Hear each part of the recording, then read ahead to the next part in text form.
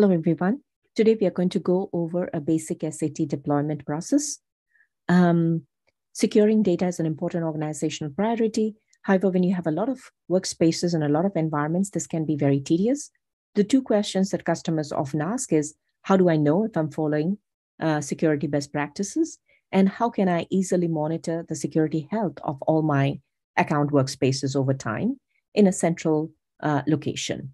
So the deployment process itself involves two steps.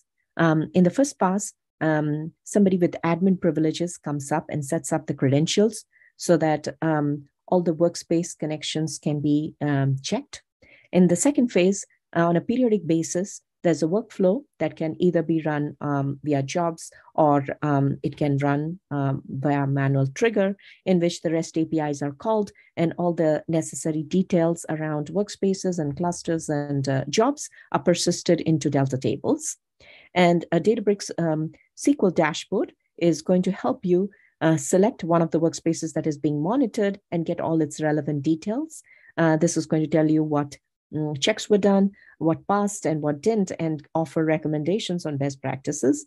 And if there are certain important thresholds that are violated, then alerts can be sent to a configured email as well. This is what it's going to look like. Now, before we get set up, there are certain information that we need to gather. First, as we mentioned, typically it's an admin persona who is needed to set this up because it requires account level credentials and workspace access. This is the Git repo. And inside the repo, there is a docs folder, which is going to hold the setup document. It is going to help you go step by step to collect all the prerequisites to set it up. There's a section for troubleshooting and also a section for the advanced power user. Regarding the account details, there's going to be the Databricks account ID, an admin email and password. And then of all the workspaces that are being monitored, you can choose one to be the primary deployment workspace, and the tool needs to be deployed just once in any one of those workspaces. You get the URL of the workspace. It will be followed by a cloud.databricks.com. Should ensure that repos is enabled. Now, this is necessary so that the SAT Git repo that we were looking at earlier can be accessed.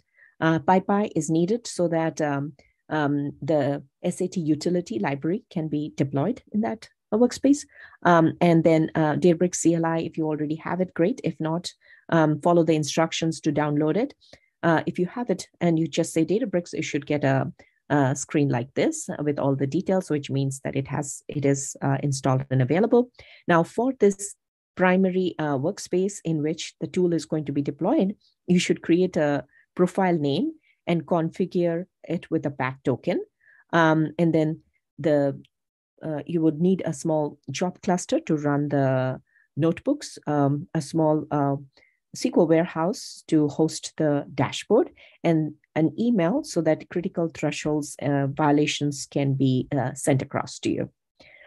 In terms of setup steps, access the accounts.clouddatabricks.com using the credentials that you have, ensure that they are right and you're able to get it. Otherwise, you'll spend a lot of time debugging unnecessarily.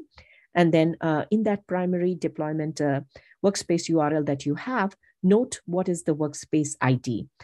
So for instance, if this is the URL of the workspace, the minute you click on it, you're going to get O is equal to some number. That essentially is your workspace ID. Each workspace has a unique ID, so jot down what is yours.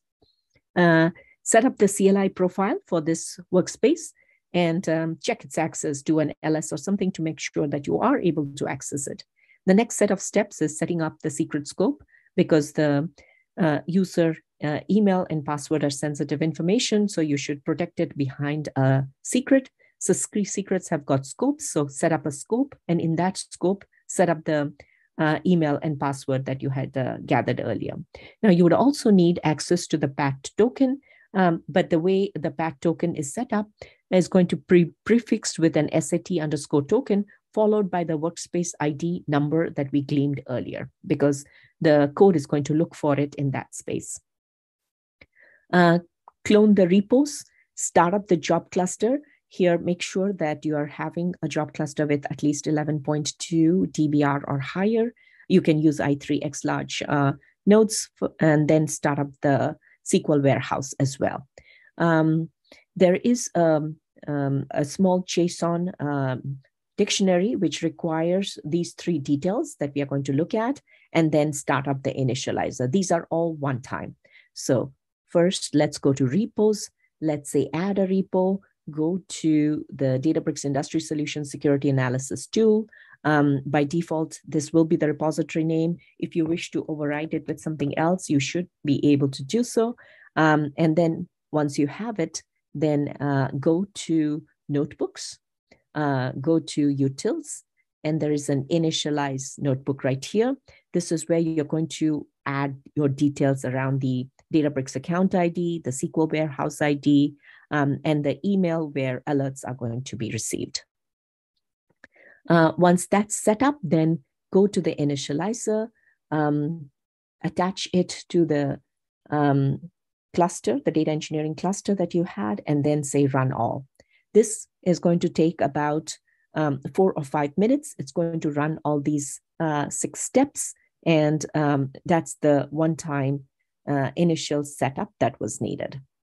After that, go to the driver and do exactly the same steps. Attach it to a cluster and do run all right from here.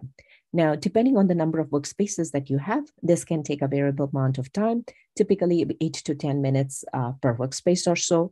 And once this is done, then you can go over to the Databricks SQL side of the house and choose one of the notebooks, one of the workspaces that you're monitoring, and say apply changes.